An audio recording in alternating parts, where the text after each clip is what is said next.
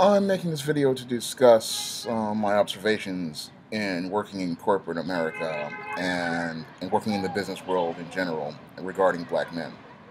Um, as a black man, I've worked several jobs over the last 20 years before I started my own business.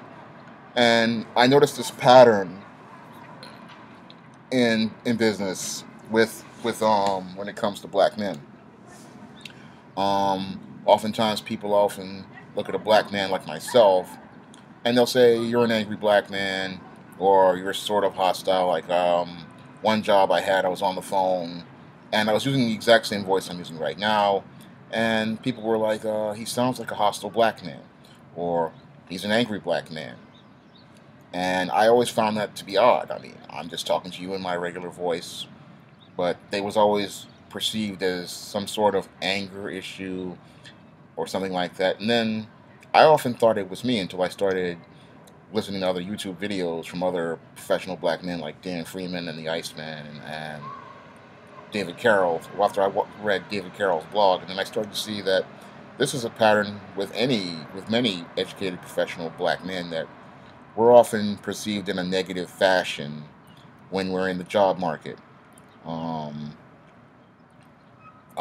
Sometimes they call us aloof or distant, and that they can't approach us. People say that he just seems so distant and stuff. I used to get that a lot at jobs. And you're just being you. You're just trying to do your job. You're trying to mind your business, but it's considered that there's something wrong with you because you want to just mind your business.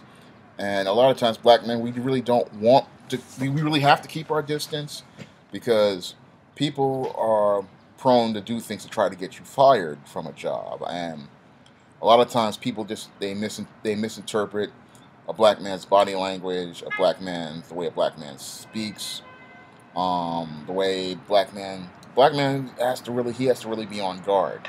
And I remember one job I had about 5 years ago.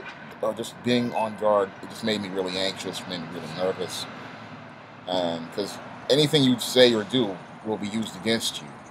And I just find it's like but then again, you are behind enemy lines, so that's part of it. But you really, everything you do is like judged harshly or judged severely when you're a black man in the job market, and it's like everybody thinks that you're an angry black man, and it's like there's nothing angry. You can just be sitting there with a regular face, like the one I have right now, and it's called, he looks so angry. He looks so bitter. And it's like, you're not angry. You're concentrating. I mean, I would be at a computer terminal, sitting up there concentrating, and then people are like, you're angry.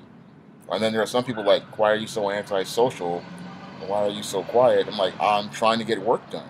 And then the flip side of it is, you get the other side, because I got this at another job, was you're not doing anything. And a lot of people, they like to say that black men on a job are lazy, and we really aren't lazy. Sometimes there are down periods, and then it's like the insecurities of non-black people really, when there's a down period and there's black male employees sitting there, they try to give you busy work just to keep you busy, just so they can make it look like you're doing something, so they can look like it's productive.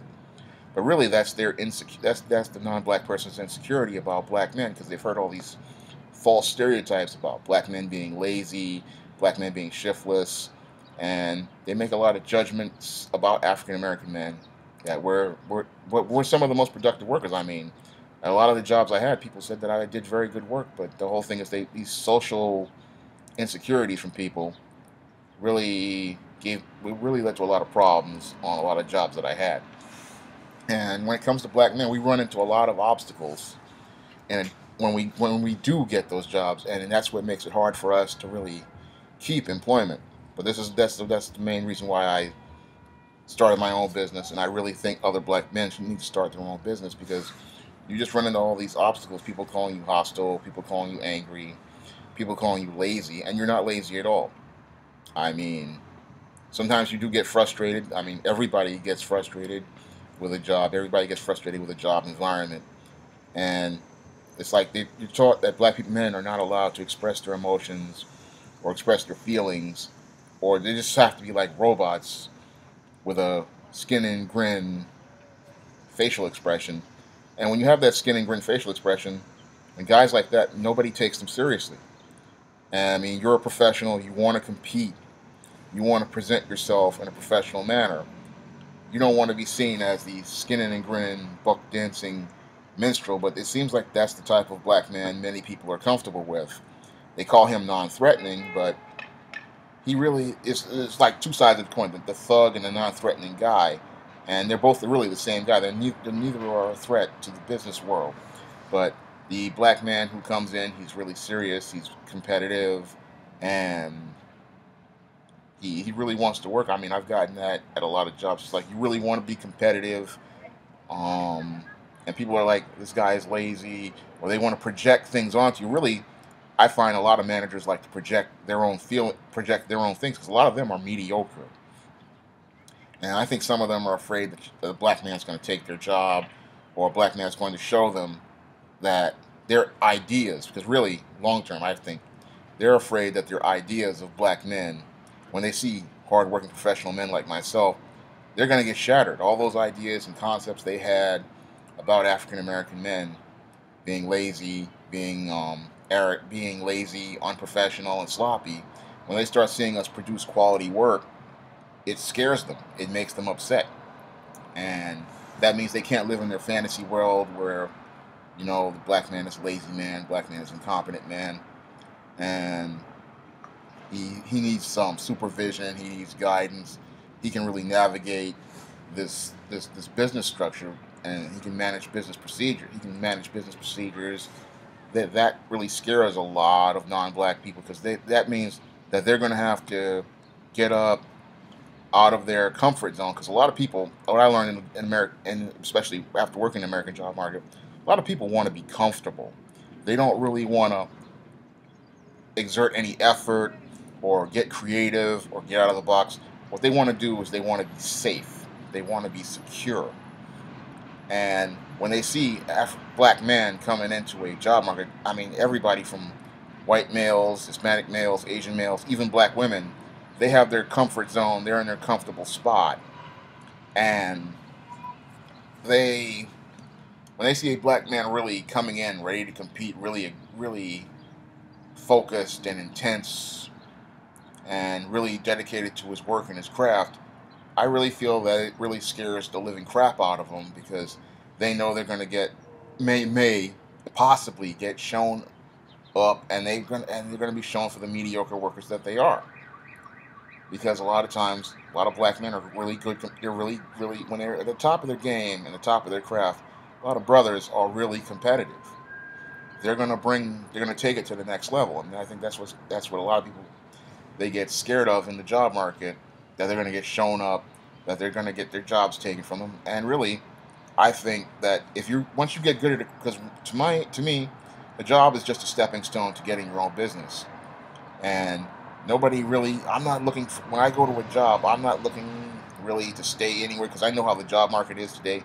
I worked job readiness 13 years ago, and I've studied the job market, and most of these jobs are not going. I know that I'm not trying to stay anywhere because basically, one, I'm working against myself by working for somebody else because I'm giving them my best ideas, and two, I know these jobs they're engineered to fail, and most jobs today, I mean, they're only engineered to last 2 years.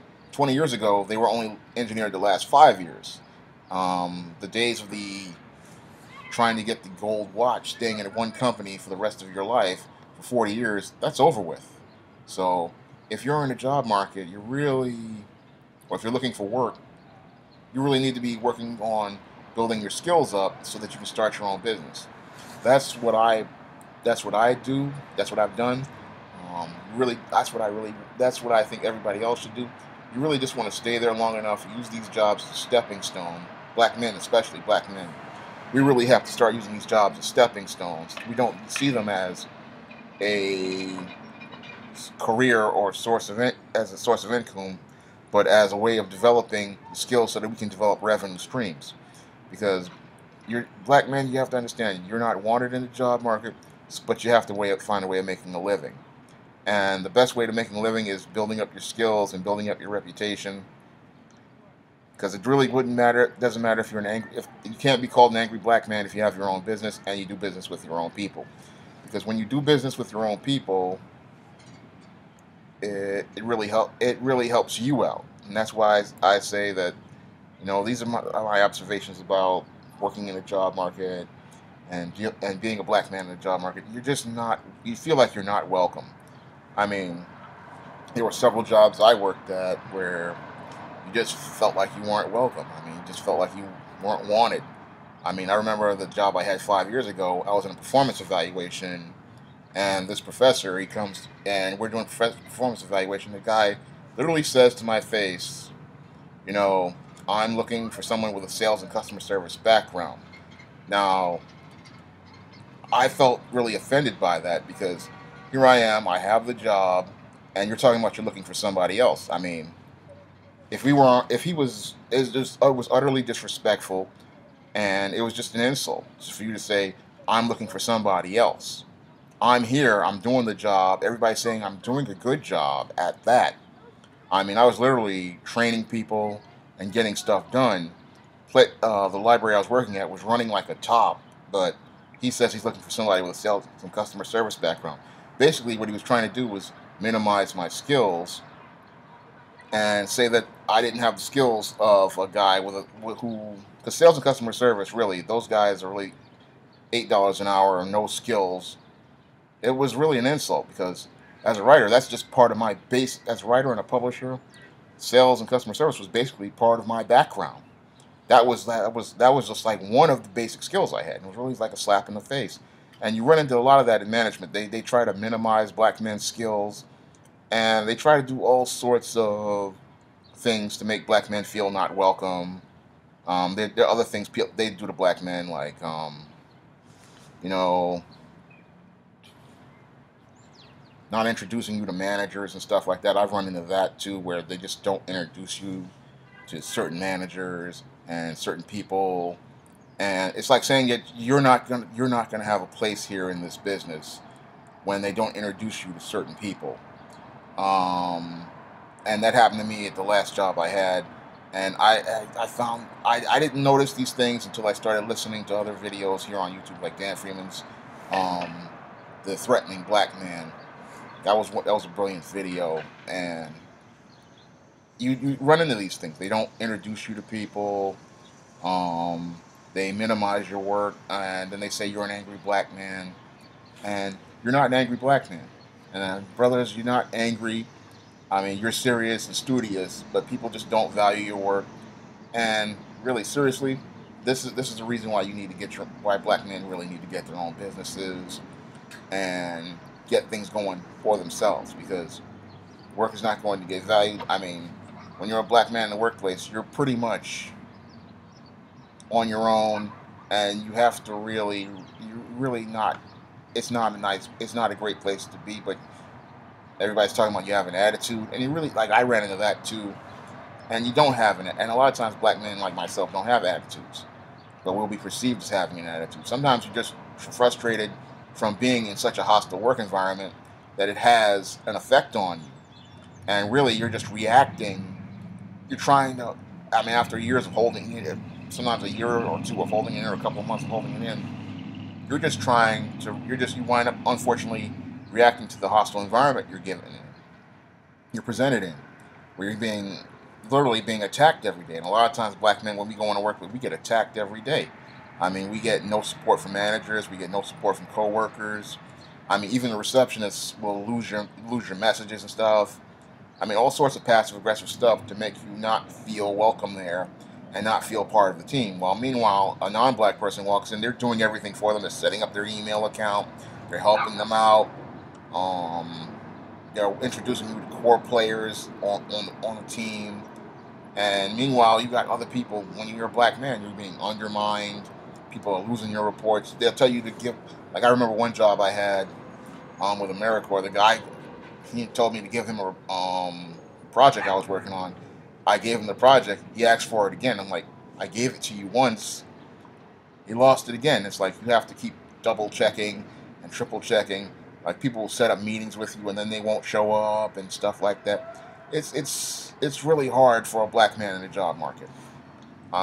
That's all I have to say. You can comment, rate, and subscribe.